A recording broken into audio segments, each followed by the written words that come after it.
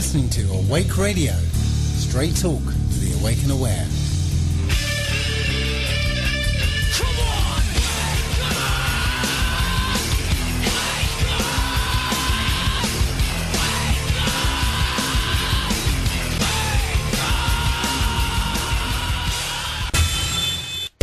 You're listening to Shiziz Radio, where originality and original music never stop. Isn't that mad scientist dude?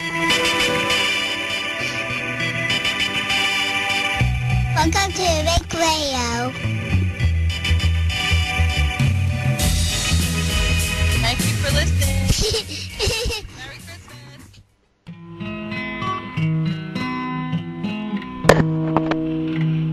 Christmas. Welcome to Awake Radio.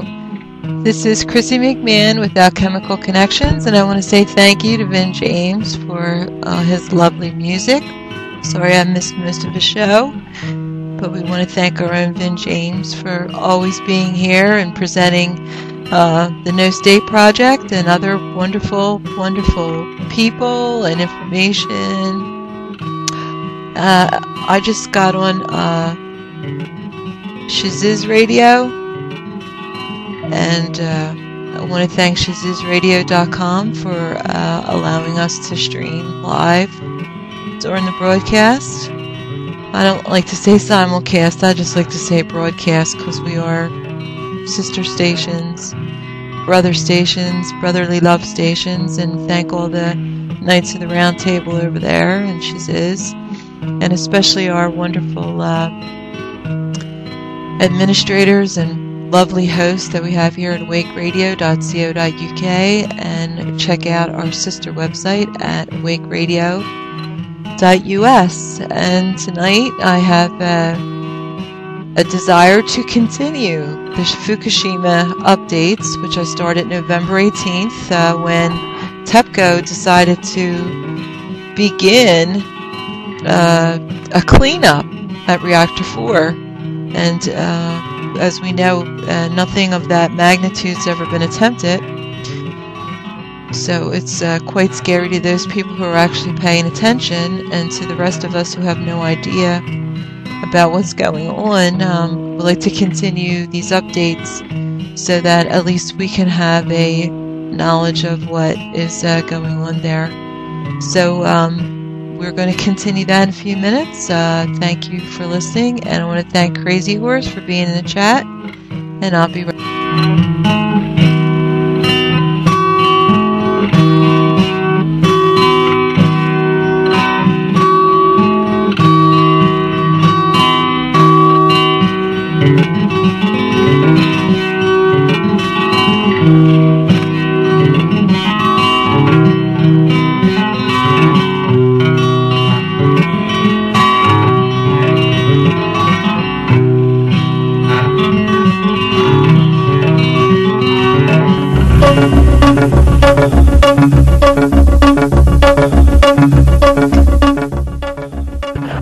And good evening and welcome again back. This is Chrissy McMahon with Alchemical Connections, and tonight is December 29, 2013.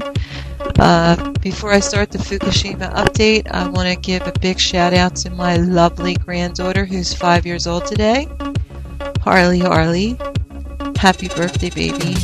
She was with me until Saturday, and I had to send her home.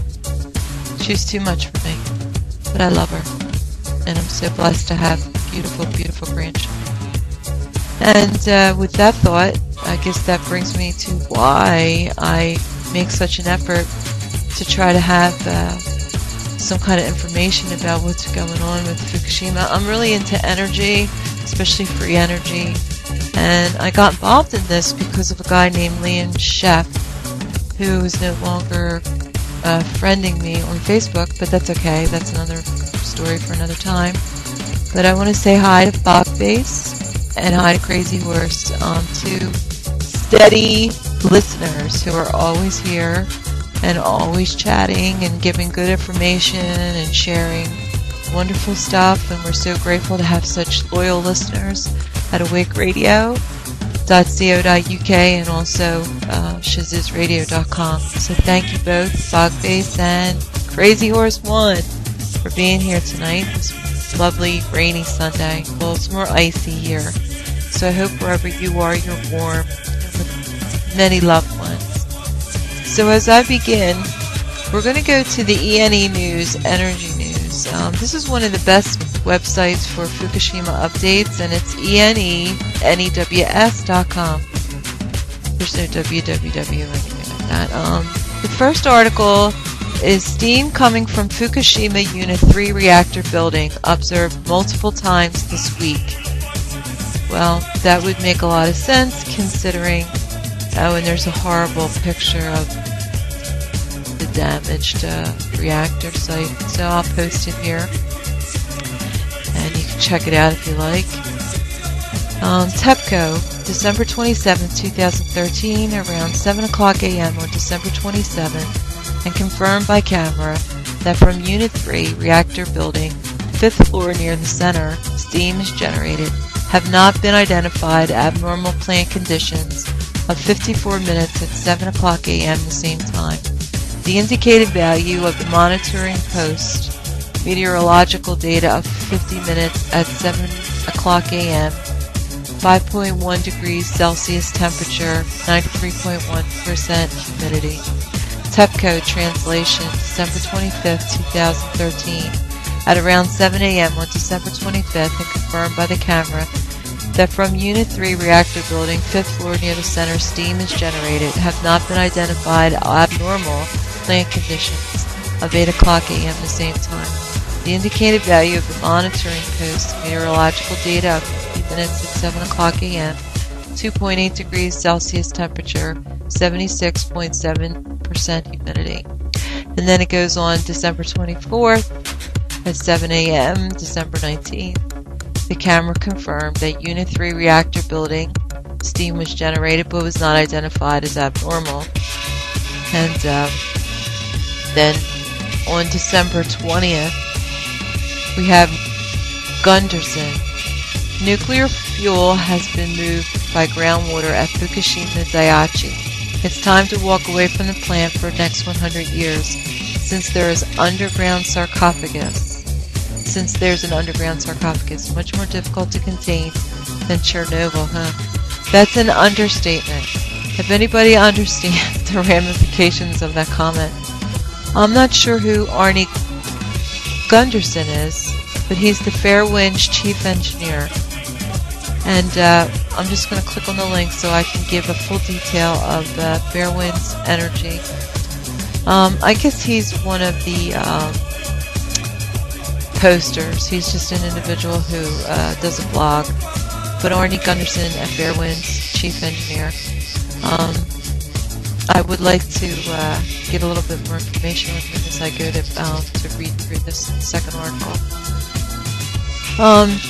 Fairwind's Energy Education, December 20, 2013, at 1:30 IN. At Fukushima Daiichi, the nuclear fuel is in contact with the groundwater because the groundwater has leaked to the bottom of the containment building, and it's gotten into other buildings that surround the containment. That makes Fukushima Daiichi much more expensive to solve and much more difficult to contain compared to Chernobyl. Yeah, this is a horrendous situation. Night Crazy. Is it as bad as they say? Well, they have 6 reactors there, Bog. And we will miss you, Crazy. Aw, how beautiful. And say a little prayer for me. That's perfect. Say a little prayer for everyone else with this Fukushima. Let me go back and explain to you a little bit of the situation. There's 6 reactors at Fukushima Daiichi nuclear reactor plant. And actually they have 8 in total. TEPCO is responsible for. I'm not sure where the other 2 are. They're in the same area, another area in Tokyo. But Fukushima was built on a fault line. It was built on the coastline of Tokyo, in line with tsunami threats. I mean, it was built on the coastline. It's That's in a place where they're prone to tsunamis. I mean, that's probably not the best place you want to build a nuclear reactor, but these are two of the complications with this. So what had happened was there on, I think it was March 2011, they had a underground earthquake, and what happened was the ground underneath the water, the ocean, separated and created a tsunami as a result of the earthquake. So the complications from the earthquake combined with the tsunami caused problems. But before any of that happened, the Fukushima Daiichi nuclear power plant, which is being overseen by TEPCO, that's Tokyo Power and Electric Company. CO, yep. There were cracks in the containment tanks. I guess they're not really tanks. It's all concrete construction, and the number 4 reactor, which is what they started on November 18th, had a containment of over 1,500 spent and unspent fuel rods. So what happens is they use the rods that are sealed with boron and all this other stuff that contain the nuclear fuel that they put into the reactor to heat the water. So what it is a really expensive, really stupid way, and I'm trying to be technical here, of heating water. And they use the hot water to create the steam to run electricity. We got sold the lie, around the Carter administration here in the United States. They've really pushed nuclear energy as another way to get us off fossil fuels, which really hasn't happened. I think we're just as dependent, if not more dependent, on fossil fuels, because now, for those people who know or those people who don't know, now we're using natural gas, and they're pushing natural gas, so that's another fossil fuel. So we really haven't, and they're calling it an alternative fuel. They're not calling it a fossil fuel, they're calling it an alternative. So now we have all these things going on. But back to Fukushima, the second article is Gunderson, Arnie Gunderson, who I thought that I had punched in his name, but apparently I didn't. I'm going to try to do that right now. But as I was reading that, I thought that there was, I did something with Arnie Gunderson. It's a Gunderson with an E-N. Yeah, E-N. And it's Artie. So he's a nuclear expert. And according to Wikipedia, Arnie Gunderson, okay, it's a little bit slow tonight, is a former nuclear industry executive and engineer with over 30 years of experience who became a whistleblower in 1990. Gunderson questioned the safety of the Westinghouse AP1000, a proposed third-generation nuclear reactor, and has expressed concern about the operation of the Vermont Yankee nuclear power plant. He served as an expert witness in the investigation of the 3 Mile Island accident and has provided commentary on the Fukushima Daiichi nuclear disaster. He graduated of the Rensselaer Polytechnic Institute with a BA in nuclear engineering and holds a master's degree in nuclear engineering gained at the Atomic Energy Commission Fellowship. I'm not sure where that is. He worked at Northeast Utility Service Corporation as a nuclear engineer from 72 to 76, and from 76 to 79 at New York State Electric and Gas as an engineering supervisor. From 79 to 90, he was employed at the Nuclear Energy Services in Danbury, Connecticut, a base consulting firm. Gunderson served as an expert witness in the investigation of the 79 3 Mile Island accident. He co-authored the DOE Decommissioning Handbook, first edition in 1981. So this individual has pretty strong credentials in nuclear energy reporting. But I'm not sure. I guess he's a whistleblower now.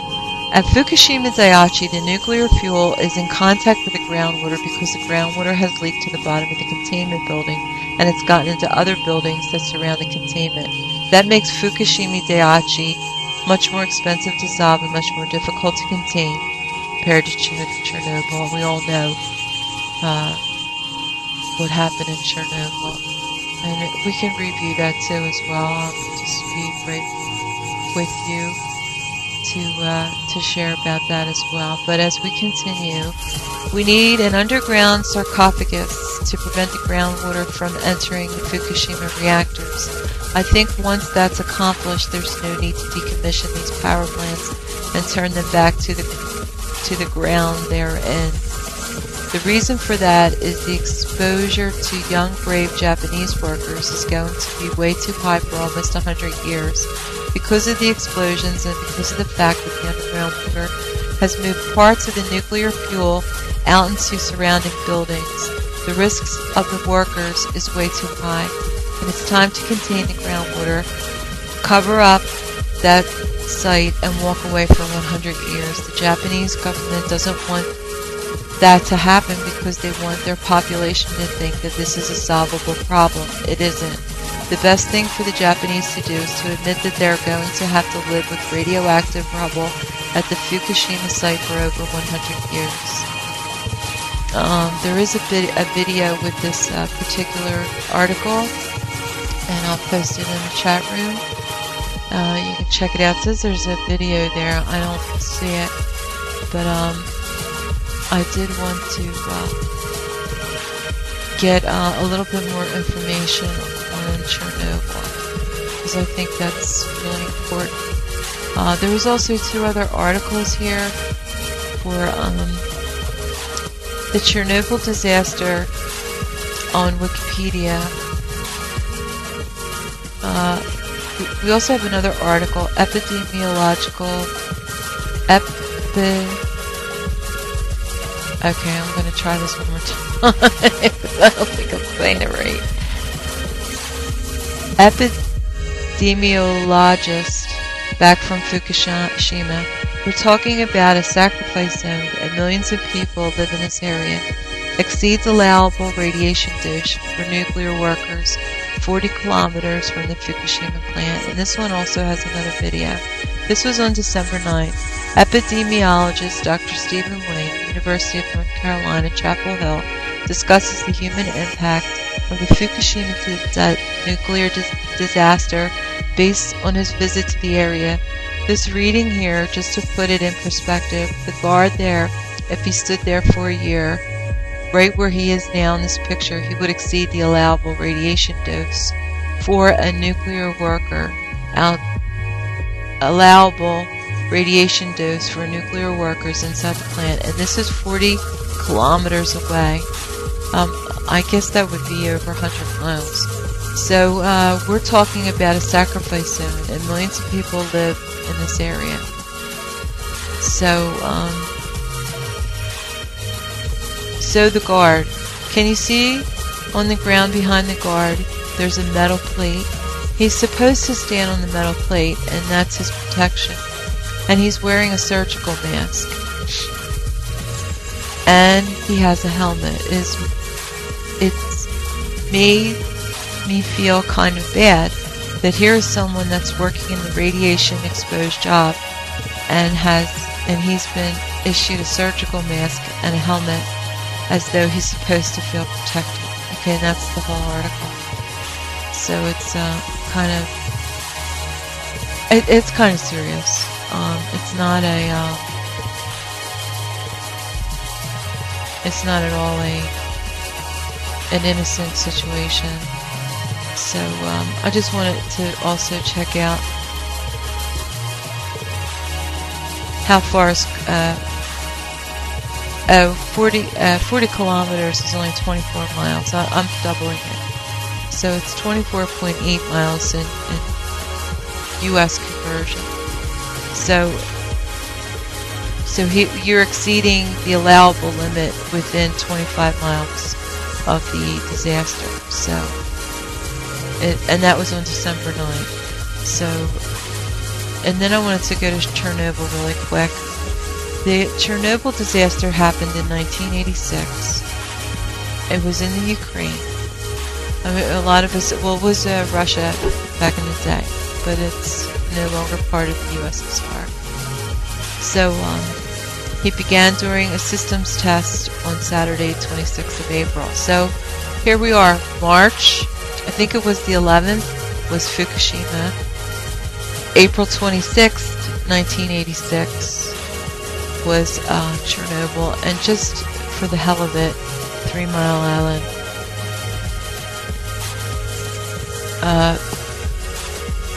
I'm going to just punch in Wikipedia. Occurred March 28th. So isn't it interesting? Within a month of each other, these 3 disasters happened. The first one was in 1979, 1986, and 2011. So, and we all know that Japan's been just bombarded with nuclear radiation, and it just doesn't make any sense as to why that continues. So here's the 4th article from ENE News at energynews.com. Engineering. Engineers. 6 experts say nuclear explosion at the reactor is possible. NRC Fukushima Unit 3 explosion had 3 loud bangs, much larger than Unit 1 blast. Tokyo professor's presentation adds question mark. Hydrogen explosion of reactor 3 question mark. So this is from the May 2000. Wait a minute. These are March 12th and 14th. So this is within days of the original 2011, but it wasn't published until May 15th, 2012. So it took over a year for this to be published. YouTube videos comparing Unit 1 and Unit 3 explosions. Unit 3 much larger, initiating event, and then 3 loud bangs. Chris Gifford to Infrastructure Planning Commission in the UK was PDF, Engineer and Risk Management Consultant, March 14, 2012. My paper, Fukushima Daiichi V4, I quoted 6 authorities who share the opinion that nuclear explosion of fissile material out of control is possible.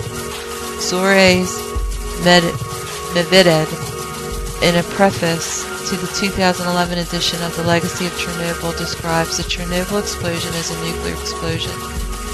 The record shows that Dr. Webb's, who worked on U.S. Navy nuclear reactors, assertion that nuclear explosion was possible was not disputed by Mr.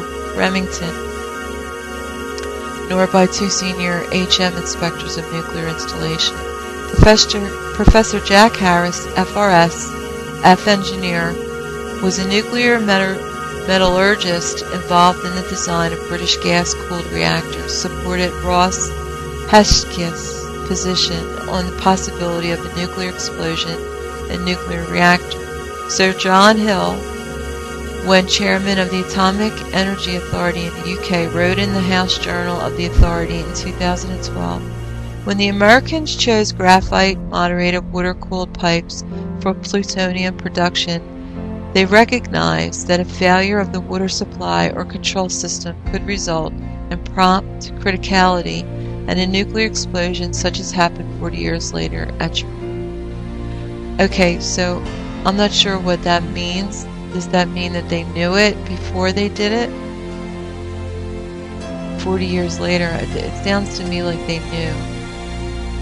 But anyway, night-night, Bog. Thank you. I was a bit tight. Thank you for being here. And this will be recorded, so, and you can go online to enenews.com. Check it out yourself and do the research. Don't listen to what we say. Don't take our word for it. Go and do the research yourself. Thank you for listening. So that is pretty much the end of my presentation on Fukushima. I don't really have much more to say. There was one thing posted on Facebook, but there is a bit more positive information that I wanted to share, and I always like to end on a really positive note.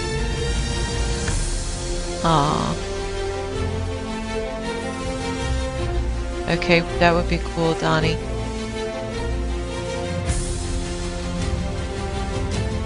And I'm looking at a picture of my granddaughter on Facebook, and I just love it. This is the reason why I do this, because of my family.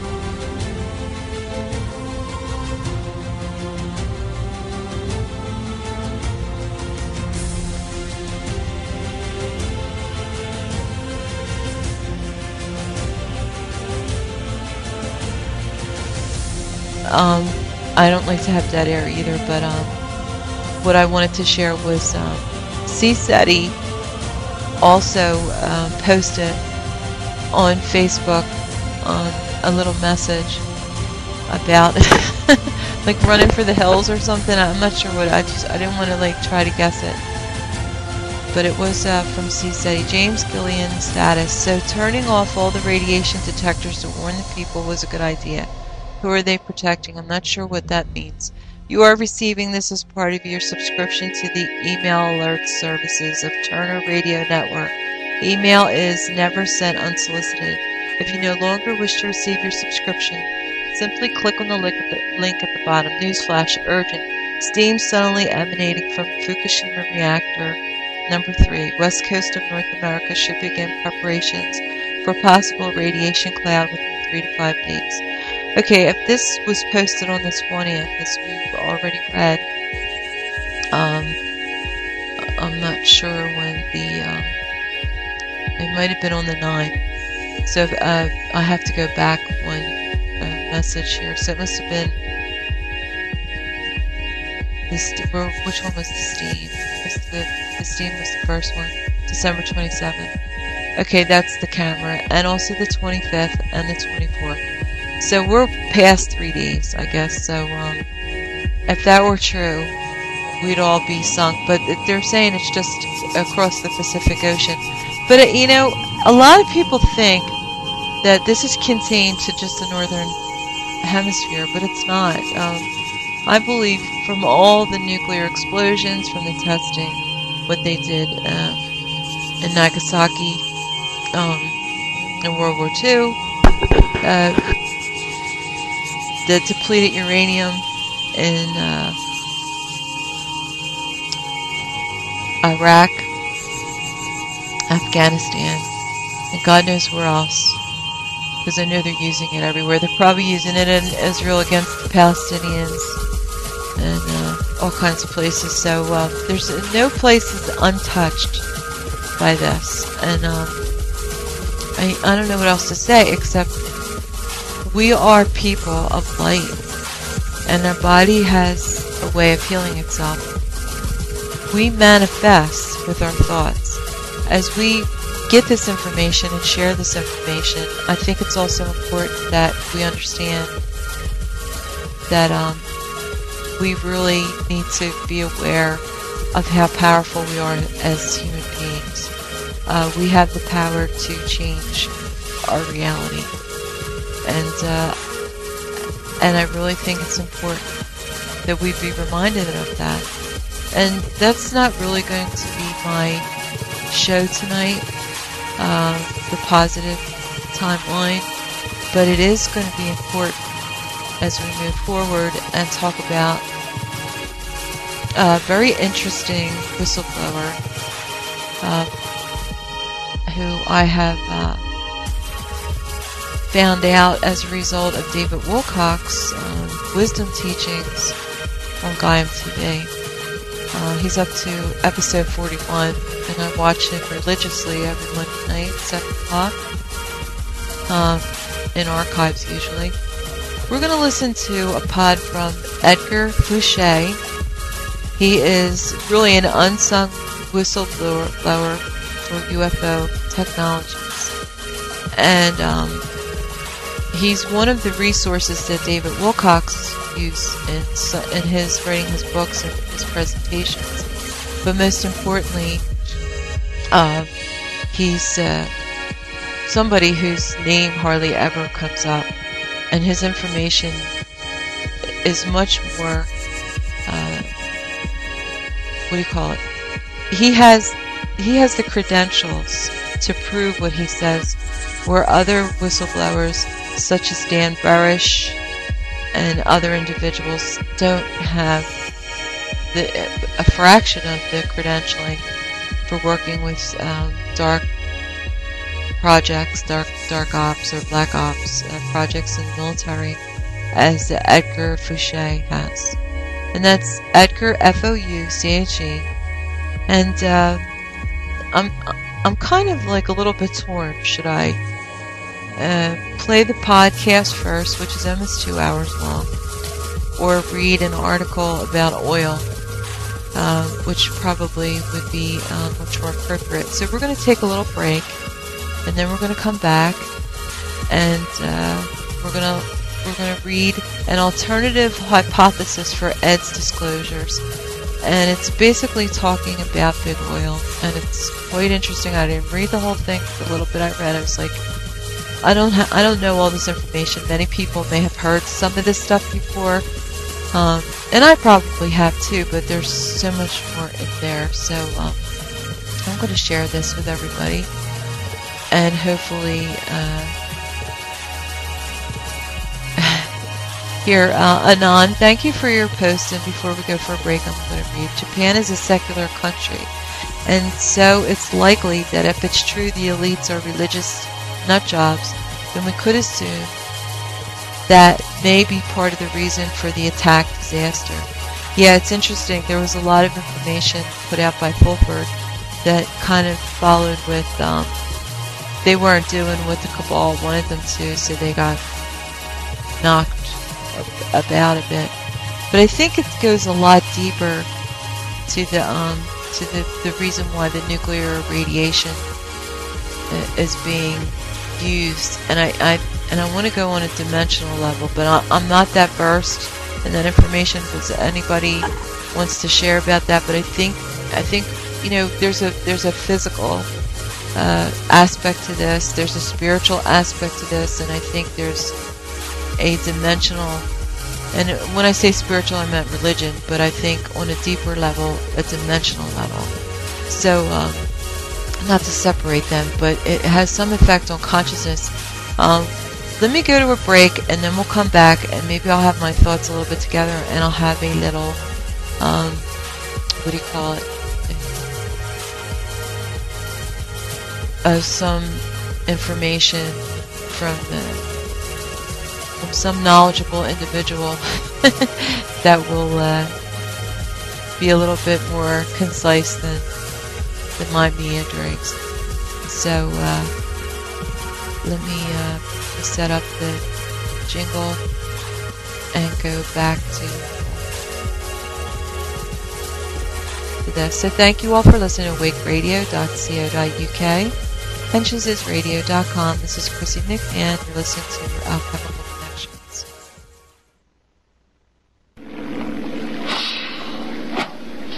You see what sending out them negative waves did, Moriarty? But oddball, I did try and tell them, but they won't listen. I tried. Sure. But I did try. Oh, man. Don't hit me with them negative waves so early in the morning. But I can't force them to listen. I can't. Always with the negative waves, Moriarty. Always with the negative waves. Have a little faith, baby. Have a little faith. But I keep trying. Oddball, I keep trying. But they won't listen. They won't tune in. They really won't. Why don't you knock it off with them negative waves? Why don't you dig how beautiful it is out here? Why don't you say something righteous and hopeful for a change? Tune in to Awake Radio for your positive waves. You're listening to Shaziz Radio, where originality and original music never stop. Isn't that mad scientist dude? Welcome to Awake Radio. Thank you for listening. Merry Christmas. Merry Christmas.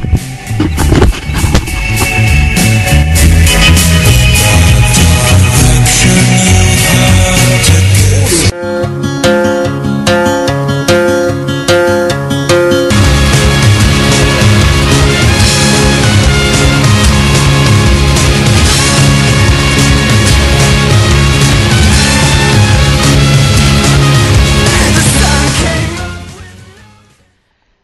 And that was Bright Eyes, Road to Joy. I don't know about that, but that was the name of the song.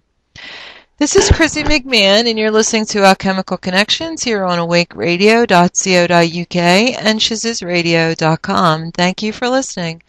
We were just talking about Fukushima, the Daiichi nuclear power plant, being overseen and cared for lovingly by TEPCO.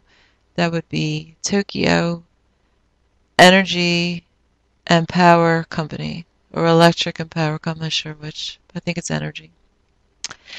And before I get into anything else, I have this really cool article about oil. It's Edgar Fouché's website, and it's called alienscientist.com. And I would like to post it here. Let's see how that works. The article I wanted. I don't know what happened. Big Oil, from the monopoly men to the petrodollar recycling system. In May '73, with the dramatic fall of the dollar still vivid, a group of 84 of the world's top financial and political insiders met at Saltsjöbaden, Sweden, the secluded island resort of the Swedish Wallenberg banking family. This gathering of the Bilderberg Group heard an American participant, Walter Levy, outline a scenario for an imminent 400% increase in OPEC petroleum revenues. The purpose of the secret Saltsjöbaden meeting was not to prevent the expected oil price shock, but rather to plan how to manage the about-to-be-created flood of oil dollars, a process U.S. Secretary of State Kissinger called recycling the petrodollar's flow. From F. William Engdahl, A Century of War, 2004, probably page 38. According to research outlined in Dr. David Spiro's book, The Hidden Hand of the American Hegemony, 1999, it was during this time, May 1973, during the first ever Bilderberg meeting, that OPEC began discussions on the viability of pricing oil trades in several currencies. This unpublished proposal involved a basket of currencies from the Group of 10 Nations, or G10. These 10 members of the Bank of International Settlements, plus Austria and Switzerland, included the major European countries and their currencies such as Germany, mark, France, franc, and the UK sterling, as well as other industrialized nations such as Japan, the yen, the Canadian dollar, and of course the United States, the dollar. It should be noted the powerful G10 BIS Group of 10 also has one unofficial member, the governor of the Saudi Arabian Monetary Authority, or the SAMA. In order to prevent this monetary transition to a basket of currencies, the Nixon administration began high-level talks with Saudi Arabia to unilaterally price international oil sales in dollars only, despite U.S. assurances to its European and Japanese allies that such a unique monetary geopolitical arrangement would not transpire. In '74, an agreement was reached with New York and London banking interests, which established what became known as petrodollar recycling. That year, the Saudi government secretly purchased $2.5 billion in U.S. Treasury bills with their oil surplus funds, and a few years later, Treasury Secretary Michael Blumenthal cut a secret deal with the Saudis to ensure that OPEC would continue to price oil in dollars only. In typical understatement, Dr. Shapiro noted clearly something more than the laws of supply and demand resulted in 70% of all Saudi assets in the United States being held in New York Fed account. Naturally, this arrangement with the Saudi government prevented a market-based adjustment and was the basis for a second phase of the American century, the petrodollar phase. What follows is an extraordinary history in which petrodollar recycling was vigorously implemented during the 70s. Beginning in the mid-70s, the American century system of global economic dominance underwent a dramatic change. The oil price shock of '73, '74, and '79 suddenly created enormous demand for the floating dollar. Oil importing countries from Germany to Argentina to Japan all were faced with how to acquire export-based dollars to pay their expensive new oil import bills. The rise in the price of the oil flooded OPEC with dollars that far exceeded domestic investment needs, and were therefore categorized as surplus petrodollars. A major share of these oil dollars came to London and New York banks, where the new process of monetary petrodollar recycling was initiated. Engdahl's remarkable book, A Century of War, 2004, chronicles how certain geopolitical events mirrored a scenario discussed during May 73 Bilderberg meeting. Apparently, powerful banking interests sought to manage the monetary dollar flows that were premised upon what the group envisioned as the huge increases in the price of oil from the Middle East. The minutes of this Bilderberg meeting included projections regarding the price of OPEC oil of some 400%.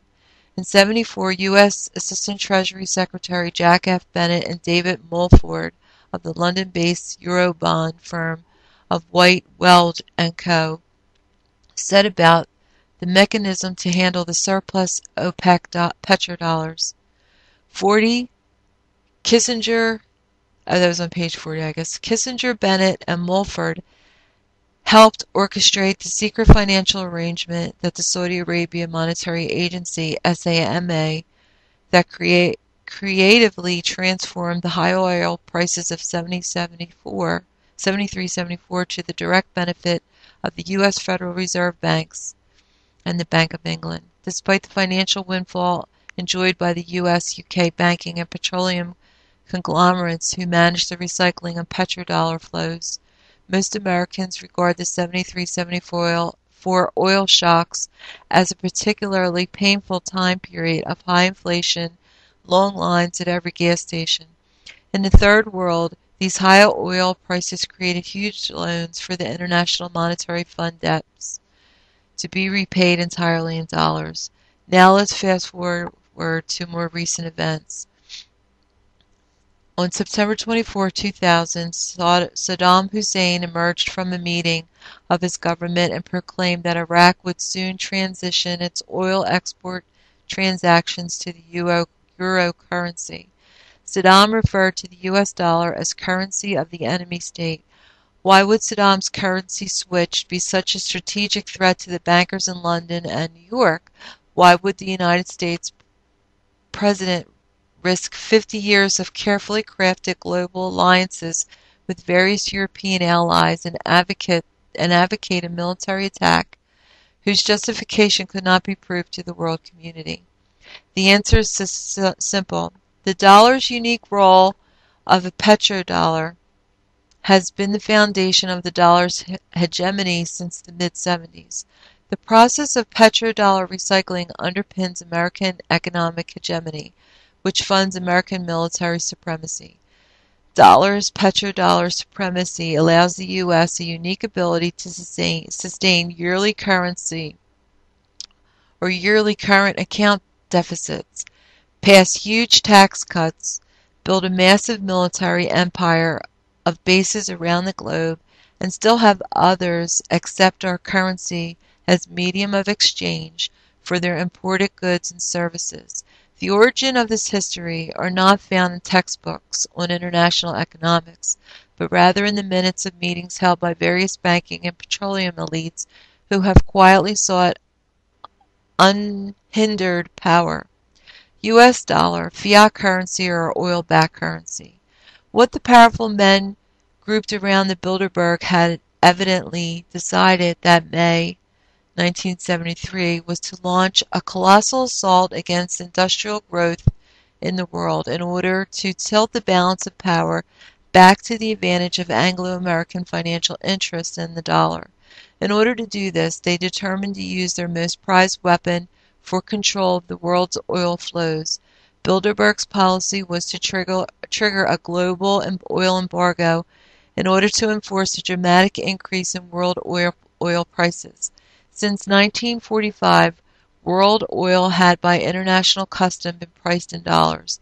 A sudden sharp increase in the world price of oil, therefore, meant an equally dramatic increase in world demand for U.S. dollars to pay for that necessary oil.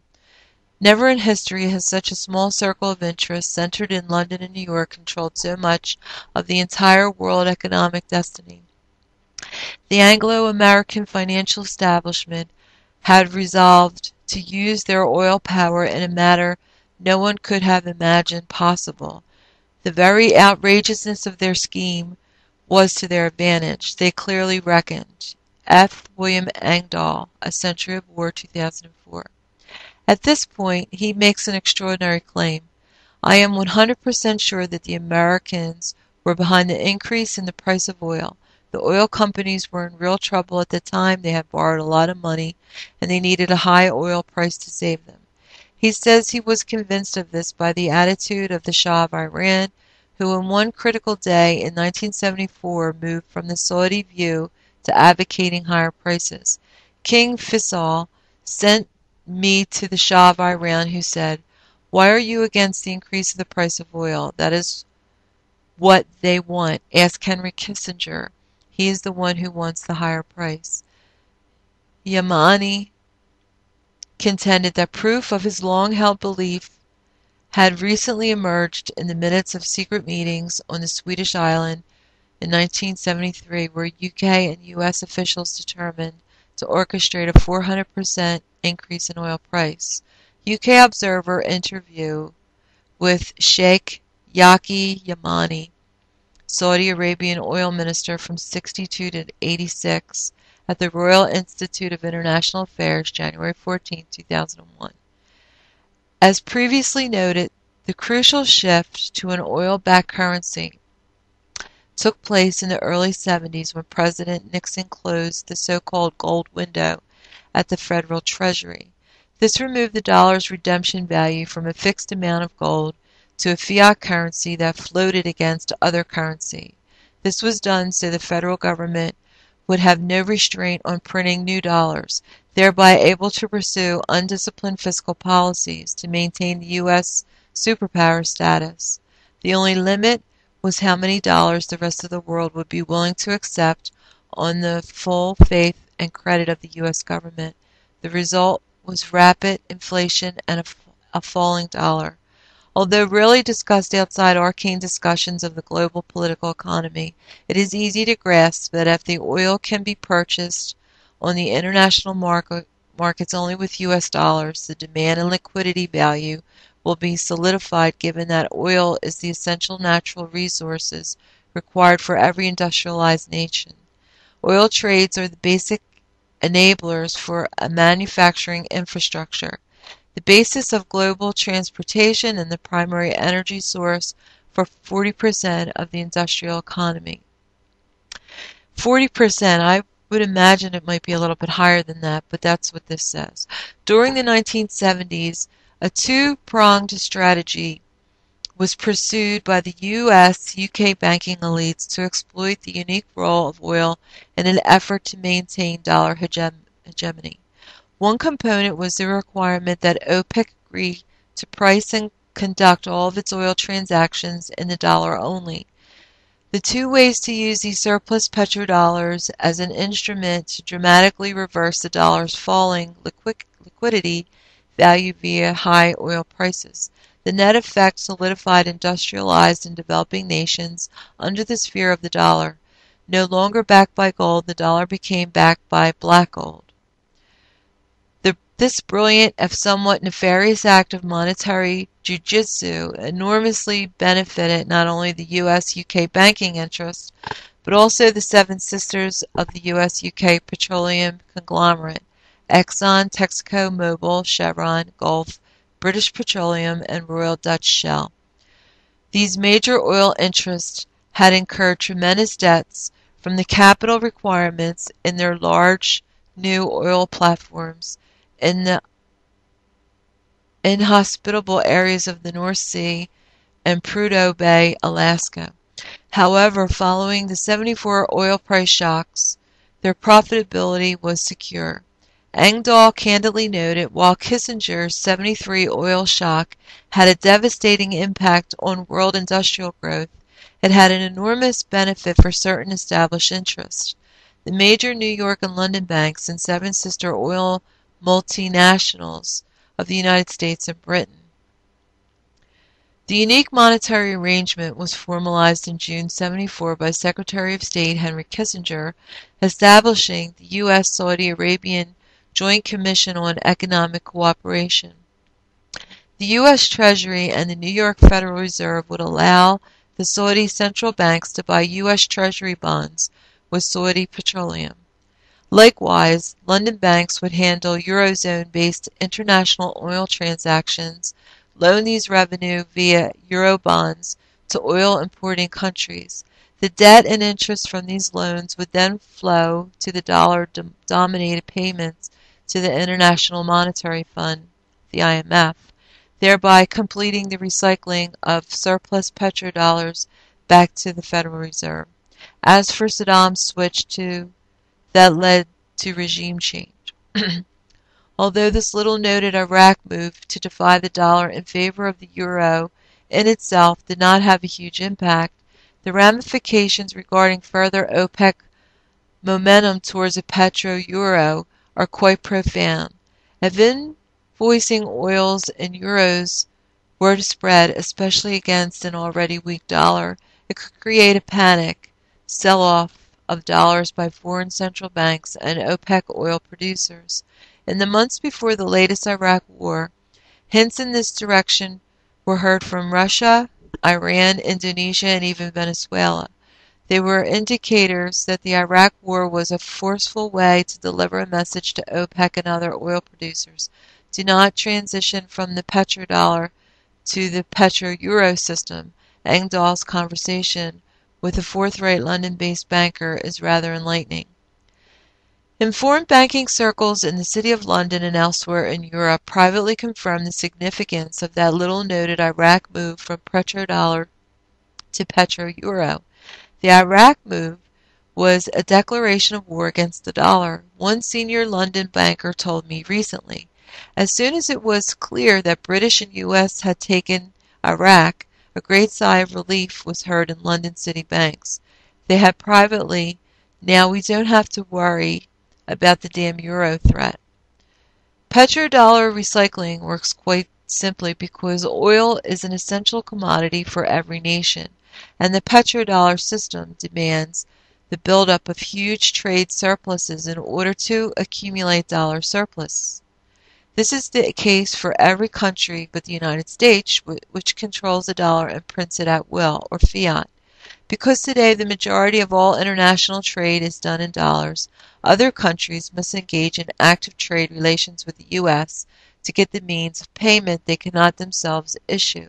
The entire global trade structure today has formed around this dynamic, from Russia to China, from Brazil to South Korea and Japan. Every nation aims to maximize dollar surpluses from their export trade, as almost every nation needs to import oil. This ensures the dollar's liquidity value and helps explain why most 70% of the world trade is conducted in dollars, even though U.S. exports are about one-third of that total. The dollar is the currency which central banks accumulate as reserves, but whether it's China, Japan, Brazil, or Russia, they simply do not stack all these dollars in their vaults. Currencies have one advantage over gold. A central bank can use it to buy the state bond of the issuer, the United States. Most countries around the world are forced to control trade deficits or face currency collapse. Such is not the case in the United States, whose number one export product is the dollar itself. This unique arrangement is largely due to the dollar's world reserve currency role, which is underpinned by its petrodollar role. Every nation needs to get dollars to purchase oil, some more than others. This means their trade targets are countries that utilize the dollar, with the U.S. consumer as the main target for export products of the nation seeking to build their dollar reserves. And the references here are David E. Shapiro, The Hidden Hand of American Hegemony, Petrodollar Recycling in International Markets, Cornell University Press, 1991. David E. Shapiro, William Engdahl, A Century of War, Anglo-American Oil Politics and the New World Order, Pluto Press, 2004, second edition. William Engdahl, A Century of War, pages 130 to 138. Note, Engdahl was able to purchase the secret minutes of the May 73 Bilderberg meeting from a Paris bookseller. His book contains actual photocopies of the cover page and related text discussion in Chapter 1. The cover page is stamped Salzgibaden Conference, 11th to the 13th of May, 1973. Also stamped on the cover pages are the word personal and strictly confidential and not for publication either in whole or in part.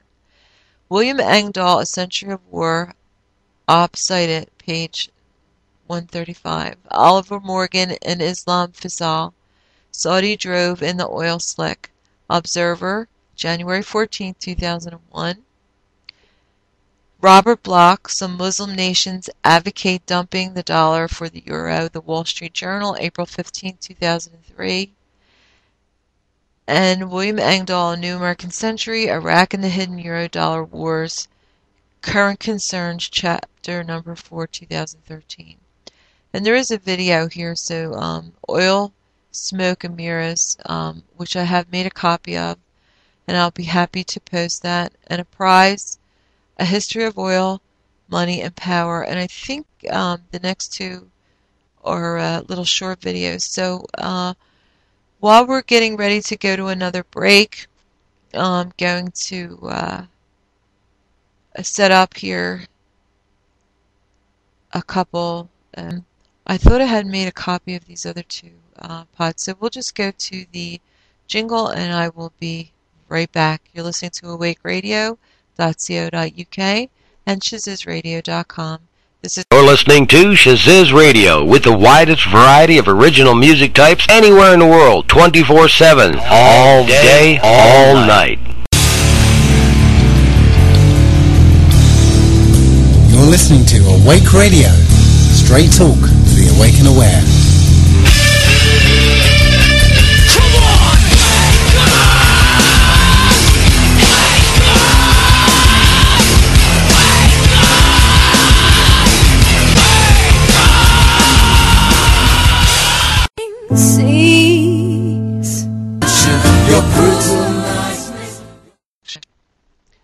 You're listening to Chrissy McMahon on awakeradio.co.uk. Sorry for the pause. That was supposed to be a 6-minute song, so maybe I was fumbling for 6 minutes. I doubt it.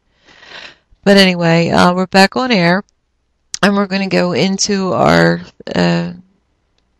individual of the evening, which would be Edgar Fouché.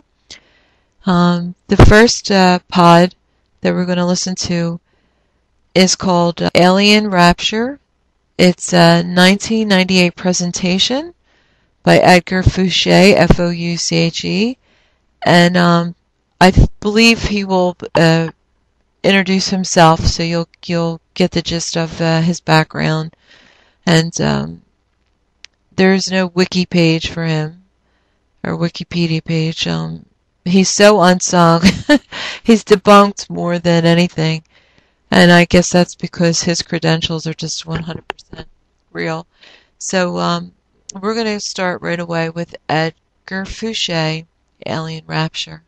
This is a presentation from 1998. And just to give a heads up, we just read from his website, Alien Scientist, Rational Analysis of Classified Science and Technology.